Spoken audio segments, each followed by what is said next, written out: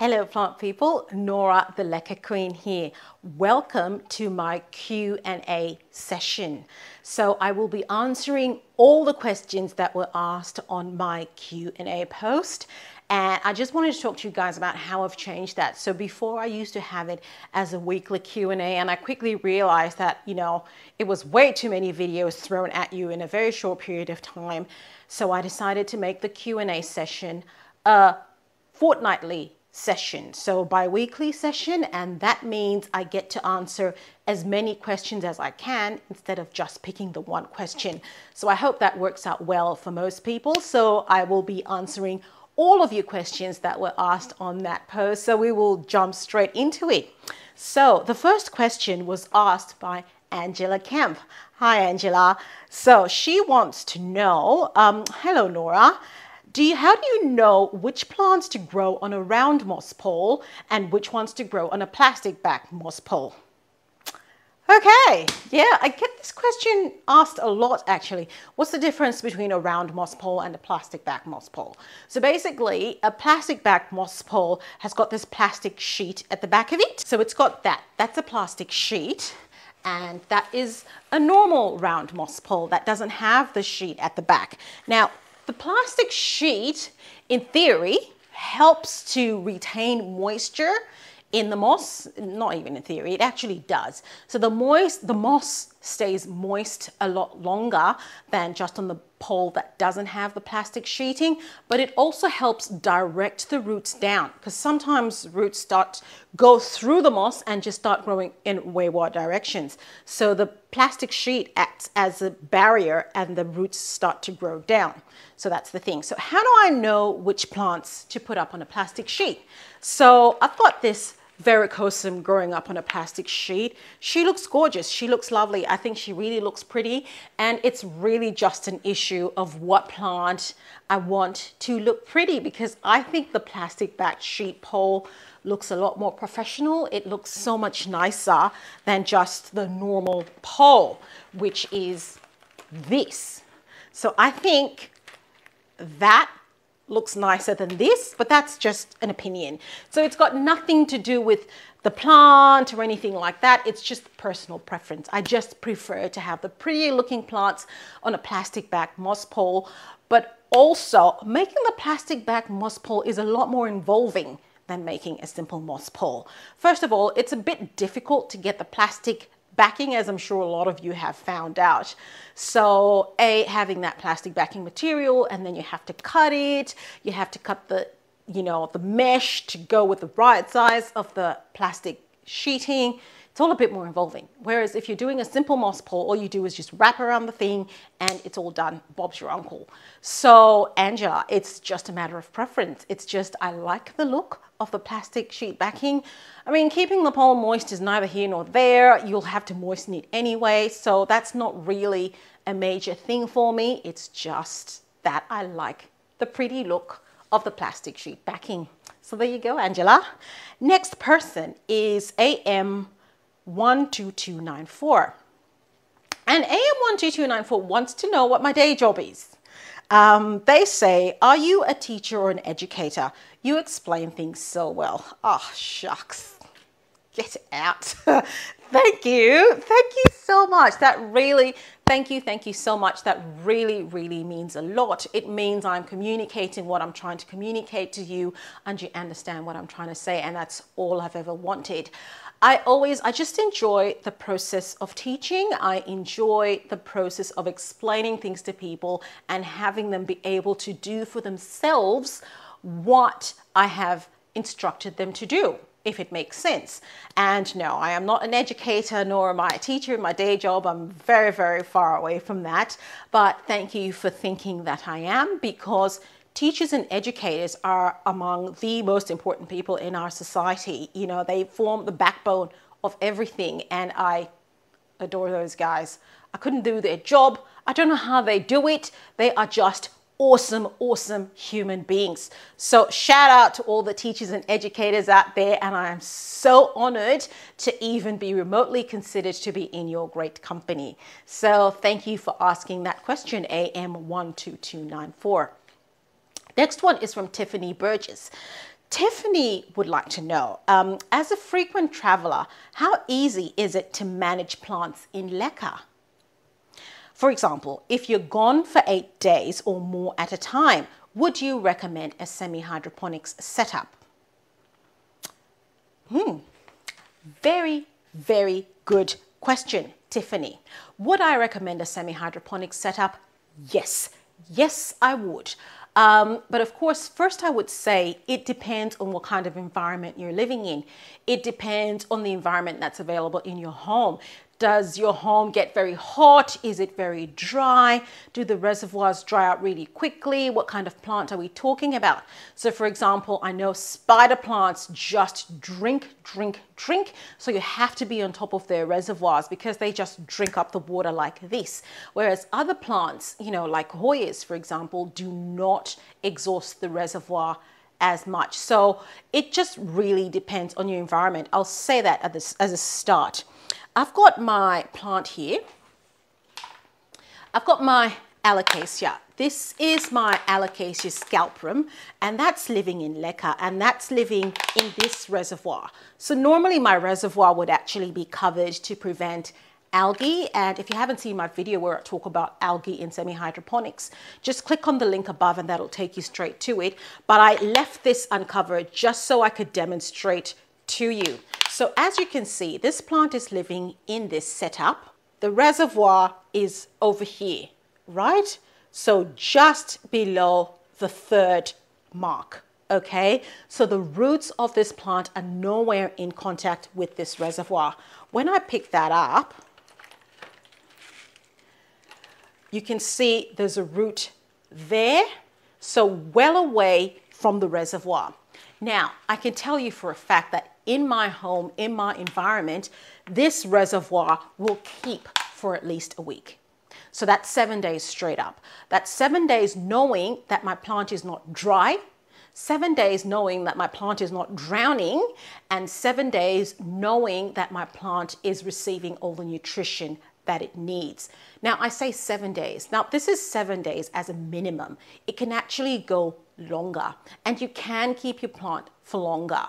What you don't want to do is just top up your reservoir so high that your roots are in touch with the nutrient, then you'll risk root rot. So you don't want to do that. So maybe, you know, if you travel for a pretty long period of time, maybe instead of putting your plant in a small pot like this, maybe you might consider putting it in a bigger pot. So the roots are further away from the base of the pot and you can have a larger reservoir. That's one thing I can suggest, or you can have someone come into your home and top up your reservoir. That's another thing. But definitely having a bigger pot and filling up your reservoir a bit higher is better. It's obviously not ideal because as your reservoir is evaporating, the pH in your solution changes, but it's still better than having your plant being dry, and it's still better than having a plant die. So I hope I've answered your question in a way. So that's kind of what I would do. But that's definitely one of the things I love about semi-hydroponics, the fact that you've got that independence, that your plants can basically take care of themselves, you know, and 7, 8 days, you can even go 9, 10 days. It just depends on how high your reservoir is and how deep your pot is. So that's something you can try and experiment with, Tiffany, and I'm sure you can find a system that works for you. Yeah, I would definitely highly 100% recommend semi-hydroponic setup for a frequent traveler. Okay, who's next? We have Real Kitchen Diva White. Oh, I love that name. Real Kitchen Diva says, hello, Miss N. I recently purchased heating pads for a plant project this spring. I put one under my Moma Monstera Sarah. I noticed that she really loves the heat. Of course she does. Plants grow in a tropical environment. They love heat, heat, heat. So she would love that. The A roots are growing longer. The area roots are growing longer by the minute. I have 4 other small monsteras in Leca. Have you put heating pads under plants in Leca? Any tips or warnings? So yes, I do have some plants that I use for heating pad, that I do use a heating pad for. So this is my heating pad here. Of course, every home needs to have a heating pad. And I primarily use my heating pad for cuttings, I have to be honest. There's very limited real estate in my home, so plants don't have the luxury of sitting on a heating pad. Heating pad real estate is for precious cuttings. So I've got my verrucosum that I chopped up. So that's the same plant that I've got living on that plastic backed moss pole. I've chopped it up and I've got the cuttings there, and that's because I want a fuller plant. So I've chopped it up. So that's some of the cuttings there. I've got them living in a Clonix clone solution, and I have that sitting on my heating pad. That's because I want it to be extra extra warm and extra propagating. I also have a larger silver cloud that I'm propagating as well. I'm not actually, no, I lie. I'm not propagating that. I'm using the long method on that. So this plant was living in soil. I've now put it in a Clonix clone root zone special source solution, and that is living on a heat pad to get those roots going and just to get the plant exactly where I need it to be. So would I put a plant on a heat mat? Yes, I would. Depending on how hot your heat mat gets, maybe you might want to put just a little cloth on top just to dampen down the heat a little bit and to keep your solution from getting too warm. But yeah, I would try it. I would try it and see how you go. Try it with a less expensive plant if you want. And then, you know, the only way to find out what works in your home is to actually try it. It's all very well and good for me to tell you, but I don't know what the conditions in your home are. So just give it a try and see how you go. Thank you for that question. It was a good one. Next is Mason Matthews. Mason would like to know, hey, when you make your moss poles, do you soak your moss first or do you make it with dry moss? Do you think either one is better or makes a difference? Thanks for that question, Mason. So, moss poles. I've got some sphagnum moss here. This is dry sphagnum moss. When you touch it, there's bits of moss that go everywhere. They just go everywhere. They're so annoying. So yes, you do have to dampen the moss just to control the amount of moss flakes that you'll have flying everywhere. So moisten it down, dampen it down to get it nice, sticking together, and then you can make your pole. But yes, I do. So for that reason, I do dampen my moss. There's another reason I dampen my moss. I normally dampen my moss in my GT Clonix clone solution. So this is what I use to aid rooting. So I dampen my moss with this because I reckon that, you know, there's some residue of this that's left in the moss. So as the plant is climbing and the area roots are coming in contact with my moss, they're in contact with those rooting agents and it helps them root better. I don't know, it's anecdotal on my part. I just think it can't hurt, so why not? So instead of just dampening the moss with water, I use my Clonix clone solution, and yeah, that's what I do. And it works for me. So there you go, Mason. Thank you for the question. Next question is from Eve Craft. Eve asks, can you grow any plant in Leca or are some not suitable? Do you have any plants that you tried in Leca multiple times but just won't grow? This is a tricky question because I haven't tried all plants. That's the first thing. So I can't say yes or no. That would be a lie. I will tell you a few experiences that I've had. So my ethos is that any plant can grow in Leca. That's what I'm trying to do in my practice. And so because I believe any plant can grow in Leca, every time I grab a plant, I grow it in Leca. So far, things have gone really, really well. I haven't had any plants that won't grow in Leca. Now, the question is, do I have plants that do not continue to grow when they're in Leca? That's another question. So I did have a maiden hair fern living in Leca. So that's my maiden hair fern over there. And I got this plant, and you know, maiden hair ferns have got the tiniest, thinnest leaves you could ever think of. They're so annoying. So it's really, really very difficult to get them to grow in Leca, to actually plant them in Leca.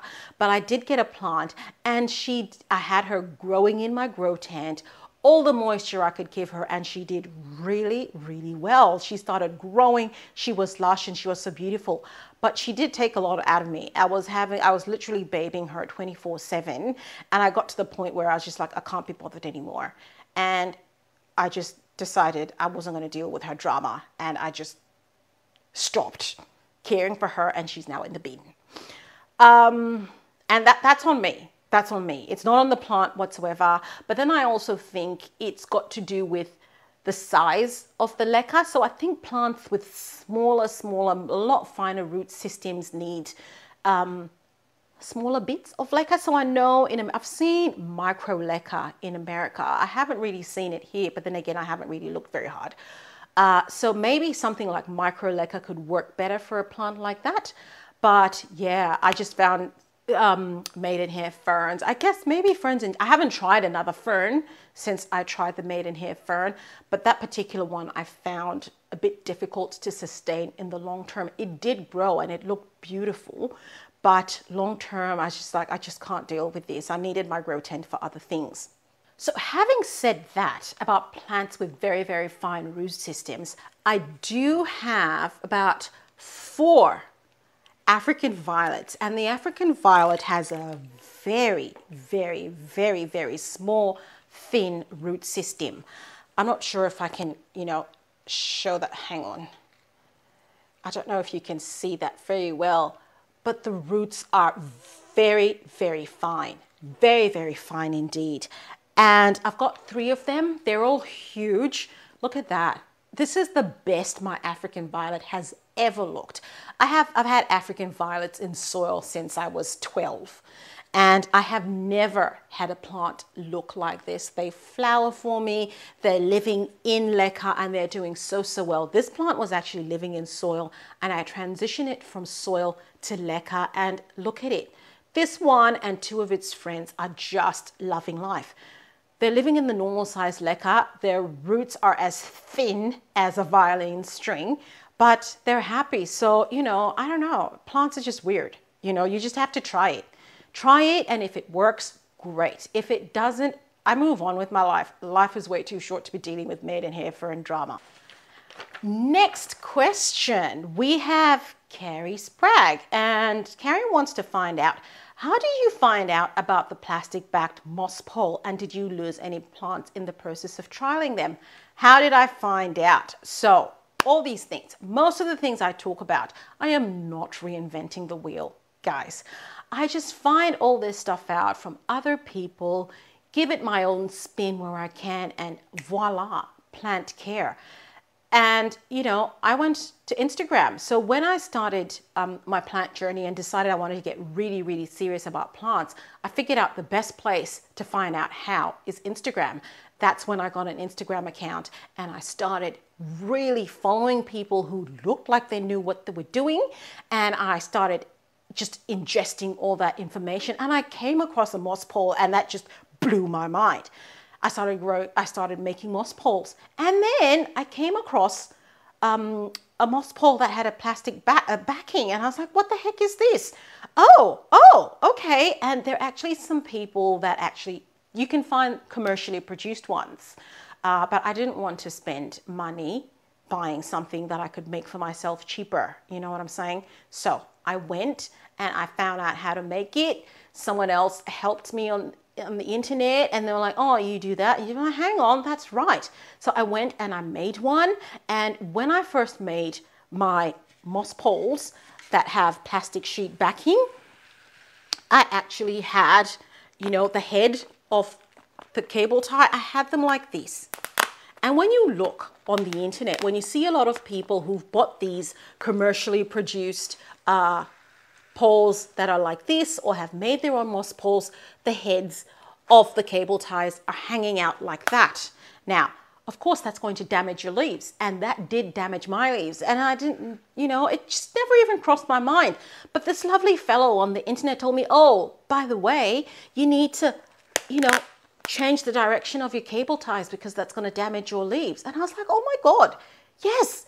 So, everything I do, I find out from other people. I put my own spin on it and I give it to you guys because my whole point is someone told me, someone helped me, and I want to tell other people to, to learn how to do all this stuff properly. So yes, the internet is your friend. Instagram is your friend. So instead of watching reels of dancing monkeys or watching reels of people dancing with their plants, I look at posts that are educational, posts that are actually giving me information and help me become a better plant parent. So it's all about seeking information and using that information, and most importantly, imparting that information to others. Okay, so Lorena Martinez writes to me in Spanish, and Lorena would like to know about area roots. Lorena says she loves my videos and she's motivated to grow her plants in Leca. Yay, yay, Leca. And she would like to know what to do with her Monstera area roots. Monstera area roots growing all over the place. I hear you, Lorena. Monstera area roots are just crazy. They go everywhere. So this is my Monstera Thai constellation. And these are the roots. So you've got that. They're everywhere. So do you want them to go back into the leca?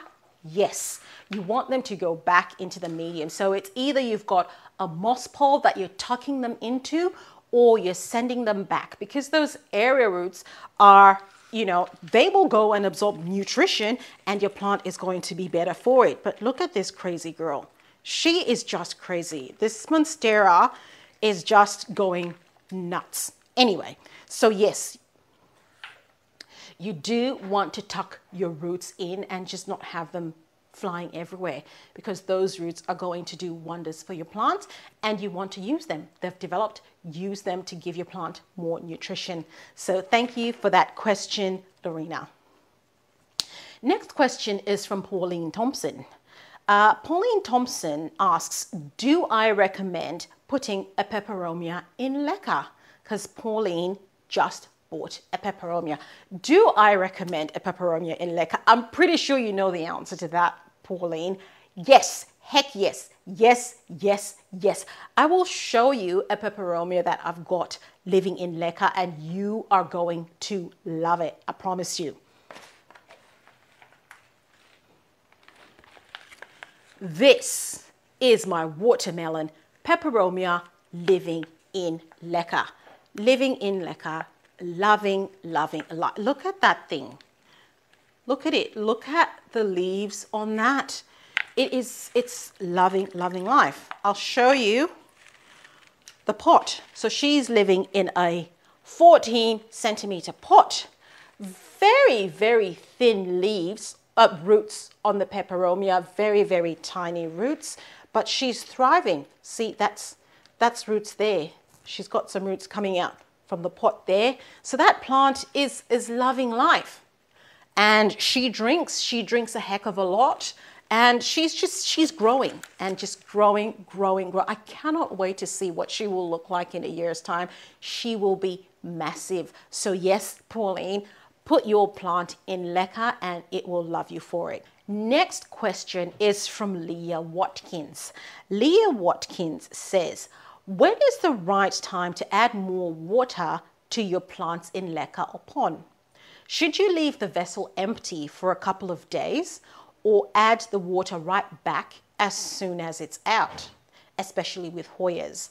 I was adding water right back in or adding water before completely dry and it rotted. Please help me understand how to add water. Thank you. Okay, Leah. Watering in leca. Now that is the subject. First of all, I'm sorry to hear that your Hoya died. That's just rude. That is just rude. I've got my Hoya public calyx splash here, and yeah, Hoyas do have delicate root systems. They're not as delicate as peperomias or African violets, but they're quite delicate. So I don't know if you can see the roots on there. So what I do, and that's the reservoir. So what I do is I put my reservoir up to the level where the roots are just above the reservoir. So you've got your reservoir here and you've got your root system there. Of course, the water is going to start going down as it evaporates and as your plant utilizes it. What you really don't want is your reservoir to be dry. Because if your reservoir is dry, it means your leca is dry. And if your leca is dry, that means your plant is getting dry. So you don't really want to have a situation like that. So as I described earlier, what you want to have is a situation where there's always water in your reservoir. So for my Hoya, I'll give you an example of how I take care of my Hoyas. So I will top up my reservoirs for my Hoyas and have them all at the optimum level, just be, underneath the level of the roots. I'll have them there. So for example, I do that on a Sunday, right? I will leave those Hoyas. I will not touch them at all until maybe the next Sunday, because I have a life. I am quite busy. I have 3 children. I have a job. I really don't have time to be taking care of Hoyas 24/7. And if the Hoya can't take care of itself in semi-hydroponics, then it's going to die. And that's one reason why I use semi-hydroponics. So I've put the nutrient solution in on a Sunday. And on a Sunday, I come and look at the Hoyas again. In most cases, that nutrient solution is not evaporated completely, and there's still actually nutrient solution in the reservoir. On a good day, when I'm not too busy with children's activities and driving people places, I will take that Hoya and get the reservoir, throw out what's left in that reservoir. And the reason I'm throwing it out is because as the water's been evaporating and as the plant has been utilizing the nutrients and the water, the pH in that solution is changing and is not as optimal to nutrient absorption as it was when I first put it in. It only stands to reason that it's not going to be the same. So you want to change it over. You don't want to just keep it in there and just top up. Topping up is a last case scenario because, hey, again, we have lives. I don't know about you, but I have a life. I don't have time to do this every weekend or every other weekend. So most times I actually do not change over the water for my Hoyas every weekend. I don't. I might top it up only, but even that is not ideal, but it's okay. My plants are doing well. People aren't dying and nobody's getting root rot, because let's be real, it's about how plant care fits into our lives. So on a good day, I will change that water over. On a bad day, all I will do is make sure the reservoir is not dry and top it up until it gets to a level where it's slightly below the roots. And that works fine. Sometimes I will even go a month without changing the water over, and all I'm doing is just topping up. But you do get to a point where you do need to go and flush out that leca, wash out the reservoir, check the roots and put fresh solution. So all I'm saying is, ideally, you want to change over the solution every week or 2. If you can't, top it up. Make sure that your reservoir is not dry. And then ideally, you do want to wash out your reservoir at least every month and flush the leca. Just put the plant under a tap of water, clean it off, check the roots, remove any dead roots, put everything back, and everybody is happy. So that is how you would manage your plants in leca. And if you do that, your Hoyas shouldn't die. In my practice, I've found it's very difficult to kill a Hoya in semi-hydro. I've killed maybe 2, no, 1. I've had 1 Hoya die on me in semi-hydro, and I personally think that there was something wrong with that Hoya. I have over 55 Hoyas, so I'm not taking the fall for this one. I think there was something wrong with that Hoya. So yeah, no. Hoyas are not difficult to take care of in semi-hydro, so just make sure that those roots are protected from that nutrient solution. Change the solution over and you should be right. I'd love to hear how you get on with your Hoyas. Let me know. Thanks for that question. It was a good one. Next one is Ali K. And Ali would like to know if I have a philodendron moyoi growing in leca. No, I don't. There's so many plants I don't have. There's so many plants I'd love to have. Yeah, I've definitely looked at that plant and I'd like to have it, and it's on my wish list, but not at the moment, I don't. Next question is from Gonara Valnieva. So Gonara asks me the most important question of this Q&A session, I think. And this person says, "Hi Nora, why not Leca 100%? Why are you still using soil? Do your giant pothos grow in soil mix? Why? Thank you for that question. Now, take a seat, grab some popcorn, and listen to me rant about soil. First question, why? Why do I not grow 100% in soil?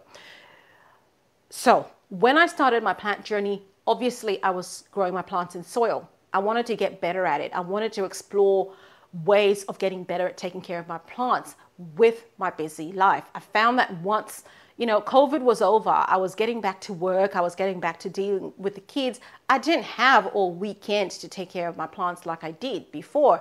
A lot of my Hoyas were doing really, really badly. I had lots of leaves dropping off because they were tiny and the plant was dry, and I started exploring semi-hydroponics. But by that point, my plants in my very, very big plants, my very, very big poles were already huge. I could not just physically manage to get the plant out of the pot and transition it to leca. Just the pure physics of it was just not possible. So the big poles, I left alone. I changed everything over. My bird of paradise, I switched to leca. My huge monstera, that monstera back there was living in soil. I changed that to leca.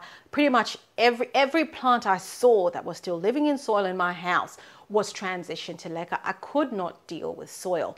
So I'm very much going towards 100% growing in leca at this point. That's the pathway in which I'm going.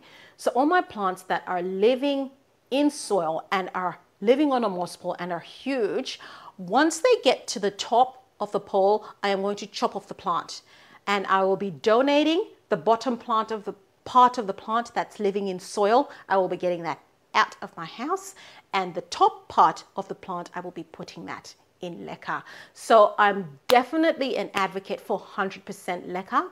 I did do a video a few weeks ago where I showed people how to make an aeroid mix, and that's only because a lot of my subscribers were asking me what mix my plant was in. And I felt in good conscience I couldn't not tell them, because my plants are living in soil, the big poles. So I thought I need to show them what mix I use and how I put that up. But that was just for that. And I will tell you a little secret actually. In that video, I pot up golden ivy in soil, and I demonstrate how to do that. But when I turned my camera off, I promptly got that plant out of the yucky soil and I put it in leca. I'll show it to you now. So this is my golden ivy that I used as a demonstration in my aeroid mix video. I could not stand to have it in the soil. I just couldn't, because as I said, when I was making that video, I could actually see gnats. I could see fungus gnats flying in my house. I haven't seen a gnat in my house in over a year, not since I started using semi-hydroponics. So this plant is now living in leca, as you can see, as it rightly should. And my ethos is to grow my plants in soil. If I can't grow a plant in leca, I just won't have it, period. Or I need to find a way to make sure that I can grow it in leca. So it's not about the plant not being able to grow in leca. I see that as I don't have enough information to provide the condition that this plant needs in this medium. So it's never the plant, it's always user error. So yeah, I'm all in, 100% leca for me, and I am striving to do that. And as the Leca Queen, it really doesn't make sense if I've got plants living in soil now, does it? So yeah, leca 100% all the way, and I hope you stay with me for this journey. So I think that is all the questions that I had for this week. Thank you so much for sending in all those questions. Thank you so much for watching all the way up to the end. And I will put up the Q&A post. It will be going up on Monday, and it will stay on, and I will try and respond to all the questions that are asked on that platform on a video like this. And please, I'd love to hear your feedback on whether this works for you or not, and what else you can suggest. So yeah, please leave your comments down below. Again, thank you for watching. Please don't forget to like, share, and subscribe, and I will see you in my next video. Thanks. Bye.